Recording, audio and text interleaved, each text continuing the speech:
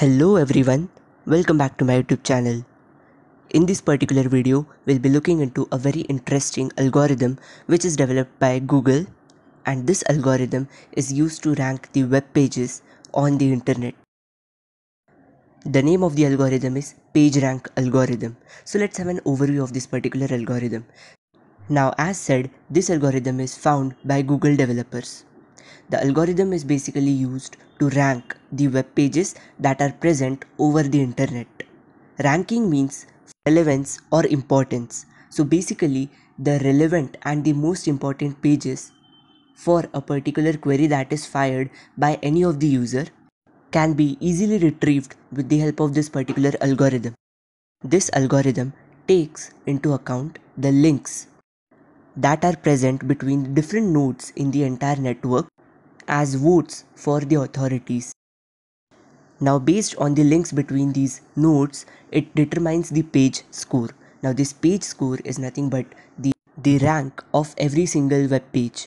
Now, if a particular page has a higher web page score, it means that that particular page is of more relevance to the query that is fired by the user. And out of all the page score values of every single node that we have got in the final result by applying this particular PageRank algorithm, whichever is the maximum will be called as the most relevant page. Now note one thing, that in this particular algorithm, the scores that are associated with every single node will be updated periodically just to increase the accuracy as and when new web pages are fed into the network. So I hope you must have got an idea of what PageRank algorithm is. Now we'll be looking into the actual steps that we need to follow for performing this particular algorithm. So let's consider that we have a website which contains n different web pages. The total number of web pages will be stored in the variable n. Now the first thing that we need to do is to set a vector r0. This is the initial vector which is called as r0 vector. The vector r0 will be a matrix of the order n cross 1, where n is the total number of nodes or web pages. Now this vector will store the page scores of every single node that are present inside the network. Now initially we are not aware about which web page is of higher relevance. So therefore at the initial stage we'll assign the value as 1 by n to all the nodes that are present inside the r0 vector. Let's say if the network has 3 nodes, that means the vector r0 will contain the value 1 by 3 for every single node. So I hope this particular vector r0 initialization is clear to you all. Now the next step is to compute the transition matrix M. The transition matrix M will be of the order n cross n, where n is the total number of nodes present inside the network. Now what this transition matrix will contain? It will contain the probability of making a transition from every single node to all the other nodes that are present inside the network. That means it will store what is the probability of moving from one particular node to other node. We will be seeing an example in which I'll tell you how to create the transition matrix from a given graph. Now once we compute the transition matrix, we now need to continuously find the next vectors.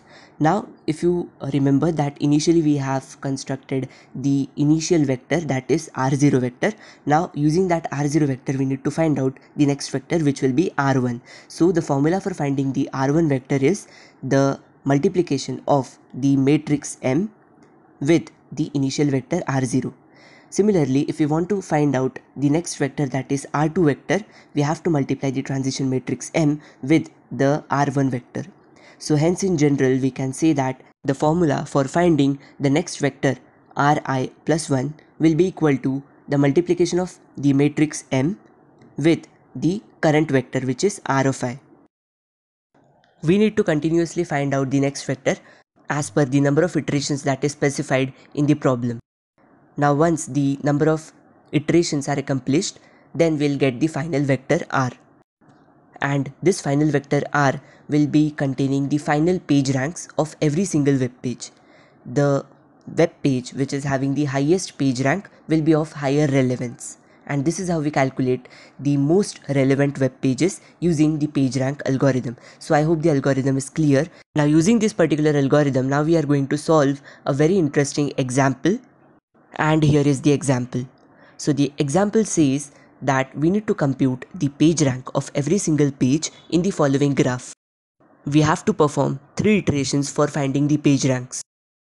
And here is the graph. You can see that the graph contains 3 distinct nodes, and here the nodes are connected with connections. Since here we have 3 nodes, hence our variable n will contain the value 3. Now if you remember the algorithm, the first step was to create the transition matrix from this particular graph. Now as I said, the transition matrix will be of the order n cross n. Since we have 3 nodes over here, so the transition matrix will be of the order 3 cross 3. The nodes are A, B and C. So now we have to find out the probability of transitioning from one node to the other node. So let's start with the first node. So always remember, you need to start from the top to the left. So here we'll start from the A node and we'll move to the A node.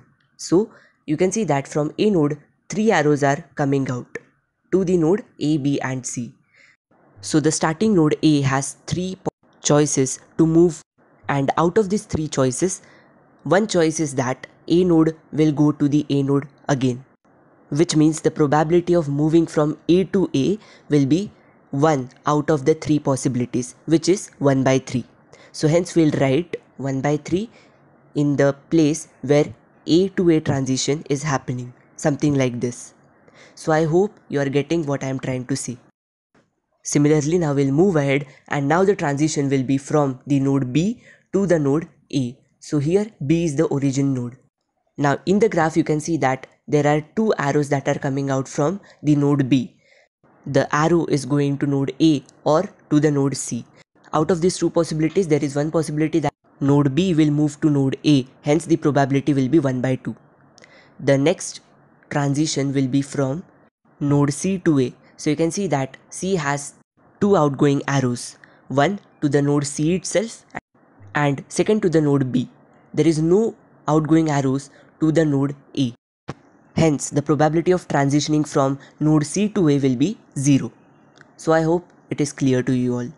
Now, moving ahead, we are going to now transition from node A to B, something like this. So you can see that A has 3 outgoing arrows. Out of these 3 outgoing arrows, one arrow is moving from A to B. Hence, the probability of moving from node A to B will be 1 by 3. Now moving ahead, we are going to now transition from node B to B. B has 2 outgoing arrows, one to node A and one to node C. There is no outgoing arrow from node B to B itself. Hence the probability of moving from node B to B itself is 0. Next we have the transition from C to B. C has 2 outgoing arrows, one to C itself and one to B. Out of these 2, there is one possibility of C to move to B. Hence the probability of moving from C to B will be 1 by 2. Moving ahead, we are now going to make a transition from A to C. You can see that A has 3 arrows. Out of these 3 arrows, one arrow is moving from A to C. Hence, the probability of moving from A to C will be 1 by 3. Similarly, now we'll move from B to C. Now, B has 2 outgoing arrows, one to A and one to C. So, the probability of moving from B to A will be 1 by 2. Similarly, now we'll move ahead and we'll try to make a transition from C to C. As you can see in the graph, C has 2 arrows that are outgoing from it, one to C itself and one to B. So you can say that the probability of moving from C to C itself is 1 by 2. Hence we'll write 1 by 2 here. So now you can see that we are done with this particular transition matrix, and this matrix will be called as M. So the first step is done. Now we'll move on to the next step, in which we are going to compute the R0 vector, which is the initial vector which states the page rank of all the nodes at the initial stage. Now if you remember the algorithm, in the algorithm it states that at the initial stage we are not aware about the rank or the relevance of any single page. Hence we will fill the initial page ranks of all the nodes as the value 1 by n. N being the number of nodes present inside the network. Here the network contains 3 nodes. Hence we'll write 1 by 3 as the PageRank value of every single node. So now we are done with the computation of R0 vector as well as the M matrix. Now the next step is to perform the iterations by calculating the next vectors. So the formula for finding the next vector is the multiplication of the matrix M with the current vector, that is R of I. So in the iteration 1 we have the matrix M with the initial vector, that is R0. Now if we compute the multiplication of these two, we'll get the R1 vector, which is the next vector. The first matrix is of the order 3 cross 3, the second matrix is of the order 3 cross 1, hence the resultant matrix will be of the order 3 cross 1. Here you need to perform simple matrix multiplication. Now after multiplication, the first record will contain the value 5 by 18. Similarly, the second record will contain the value 5 by 18, and then the last record will contain the value 8 by 18. So these are the page ranks of each node in the vector R1. So once we compute this R1 vector, we now need to move to the next iteration. Now in the iteration 2, again we have to perform the same multiplication, but in this particular step we have to use R1 vector because we are now supposed to find out the next vector, which is R2 vector. So if we multiply these two matrices, we will get the R2 vector. The first record will contain the value 25 by 108, the second will contain the value 34 by 108, and the third record will contain the value 49 by 108. So this is how we computed the R2 vector. Now using this R2 vector, we have to move to the third and the last iteration of this particular example, through which we can find out the R3 vector. Now again we have to perform the same thing. In the third iteration, we have to multiply the matrix M, that is the transition matrix, and the R2 vector. So after multiplying these two matrices, we'll get the R3 vector, and the R3 vector will contain these records. So after computation, the first record will contain the value as 152 by 648. The second record will contain the value 197 by 648, and the third record will contain the value 299 by 648. So this is the final R3 vector that we were supposed to calculate, because it was mentioned that we need to calculate PageRank after 3 iterations, and we have done all the 3 iterations. So this is the final result that we have got after the 3 iterations.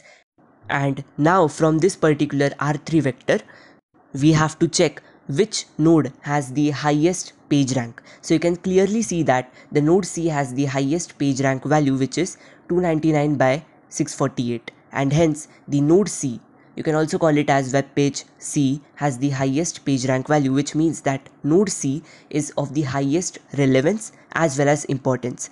So according to a particular query that is fired by any of the user on the internet, web page C will be displayed at the top of the results page because it is having the highest relevance according to that particular query. And this is how the Google's PageRank algorithm works. So I hope it is very much clear to you all. Now if you guys have any single doubt in the algorithm or in the example, then you can straight away put it in the comment section. I'll be happy to solve your doubts. And don't forget to subscribe to my channel, because subscription is the most important factor. It motivates me a lot. So please go now and hit the subscribe button, and also hit like as well as share it with your friends. And don't forget to hit the bell icon and follow me on Instagram.